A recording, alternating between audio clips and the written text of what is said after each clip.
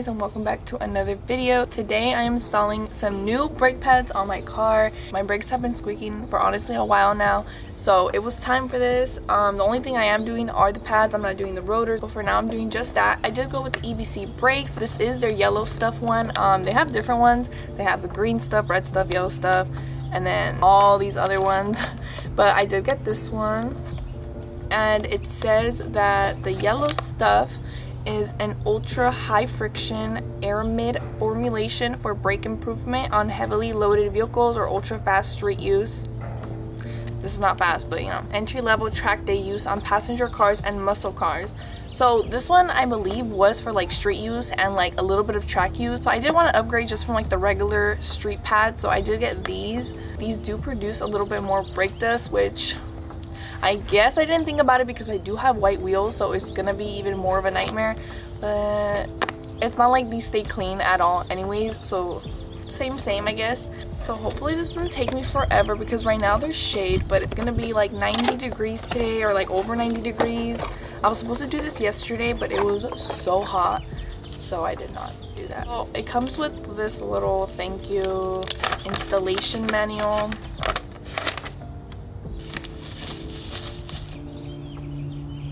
They're chunky. And then it comes with the little like plate things. I don't really know where this goes yet. So when I did buy these, I was confused because it says, this one says for Toyota 86, but this one says for a Subaru Tribeca. So I did email them. I guess, I'm pretty sure they're like universal. These are the fronts, they're way heavier. So let me go jack up the car and take off the wheels really quickly.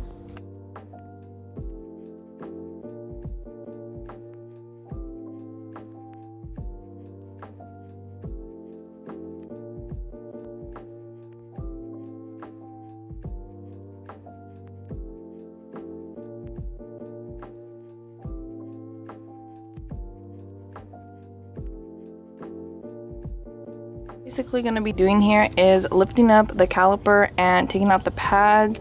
I'm trying to see if they're worn down, but I can't really see from here, so we're just gonna upgrade them anyways. So you're going to be taking off this bolt right here, and it is a 14mm, and with just taking this off, this whole thing is gonna swing up. Oh, I got it. That should be the only one you take off, as to what I saw.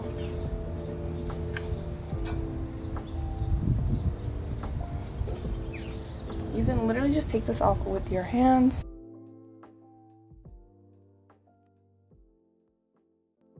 I guess there's still like enough left, but I don't know. Probably wear gloves doing this, honestly. So these are the pistons that I need to compress, and I do have a C-clamp for that. So I'm just going to be doing that after I put in the new ones. I figured out where these little plates go. So they're just gonna go in the back of the brake pad. They're just gonna like kind of clip in if you play with it. So at first I was like, they don't fit anywhere because they really don't clip in, but you have to kind of pop them in. You see how it doesn't fit? You just like push them in. And then so they'll look like this. At least for these brakes. I don't know if all brake pads have like little plates like this. So now that I have that, I guess I should have just compressed the piston first. So I do have a C-clamp. I got this at Home Depot. It was probably like $10. This is a 4-inch one. I was reading people used 6-inch, but the 6-inch just looked really big. I feel like this is a perfect size, so I'm using the 4-inch. You could probably find this on AutoZone, or if you don't want to buy them, I'm pretty sure AutoZone like rents them out. Don't quote me on that. So basically what you're going to want to do is you're compressing these pistons. They are popped out a little bit because these brake pads are much shorter, so they like adjust to this length, but with the new brake pads they're way thicker, so you need to push them in or else this whole caliper is not going to close. We're going to grab one of the old brake pads and lay it on there.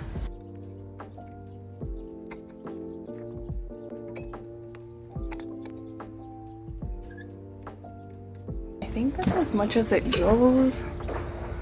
Remove this now. Ow, that just landed on my foot.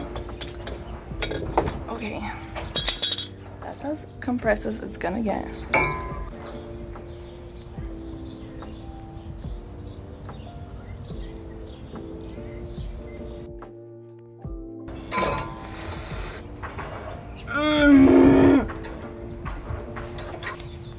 This little clip does not go in. This stays on top and should be touching this metal piece. And for this clip, you want to get it inside this little metal like clasp. Don't put it on top. That's how I had mine at first, and I was trying to take it out because I accidentally went in that way. So this is how it should be looking like. I'm just gonna get under really quick and do the back ones. Oh, the sun is really in my face. So this one, you can see with the curvature, it's gonna be going like this as well. You know, so it's going back.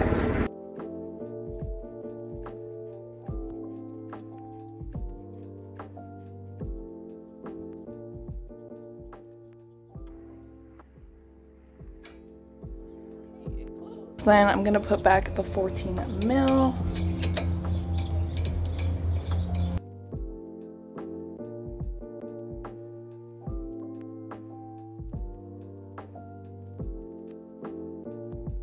For the rear ones, it's gonna be pretty much the same. So it is a little bit smaller, so we're doing the exact same steps. So just do that. Take off the 14mm bolt that is right here.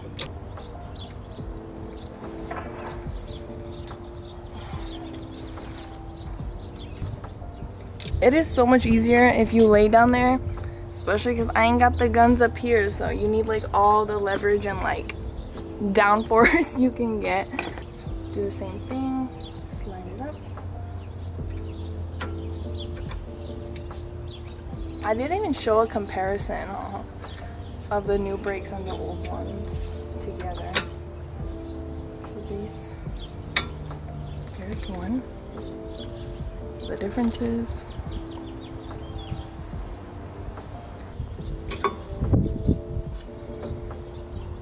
Little metal brackets that it comes with to these as well.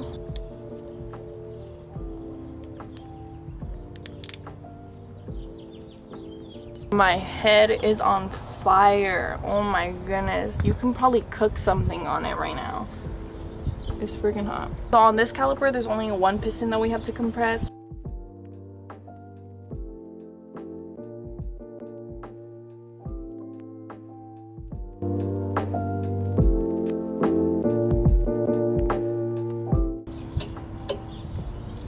And there you go. Now the piston is fully, oh my gosh, not again, fully compressed. Let this go.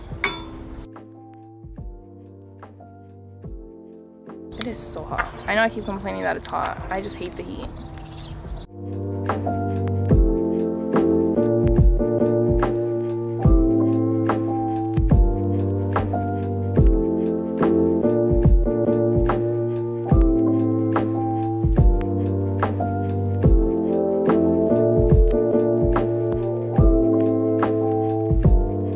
This one kind of gets stuck, so you can just like push it in and out. Like it'll compress and it'll go in. So now that I did both the front and the rear and I showed you guys how to do that, I'm just gonna knock out the other side really quickly and not film it because it honestly takes longer when I am filming. So I'm just gonna try and do that. Before you do start driving, make sure you pump the brake a couple times because I just put my foot down right now and it went all the way straight through, not like a normal brake. So make sure you pump it. And there we go. So I drove the car for a good while and honestly I feel the difference. First of all, I don't think I hear the squeak anymore, which was my main concern. Like it was really annoying and that's why I thought my brake pads were like donezo. And honestly the brake response now is very, very good and I honestly really like them. So if you're looking to upgrade your brake pads, I would recommend these. Long term, I don't know yet. I will probably give an updated like later on. So far I'm happy with them. I survived, so I did it right somewhat. I also wanted to mention that my brand finally launched. I did launch like maybe a week ago and the website is live now. I'm gonna leave everything linked down below. And also I just wanted to say thank you guys so much for 21,000 subscribers. It honestly means the world. And I know I said I was gonna do a giveaway at 20,000 subscribers. I didn't have the items that I wanted to give away. They are coming now. and they are shipping. I don't know how long it will take, so hopefully in the next few videos you guys will see the new giveaway, and I'm so excited. And yeah, so I just want to say thank you guys again, and I hope you guys enjoyed this video, and if it was somewhat helpful, if you guys have any questions still, let me know down below. So I hope this video helped, and I'll see you guys in my next one. Bye.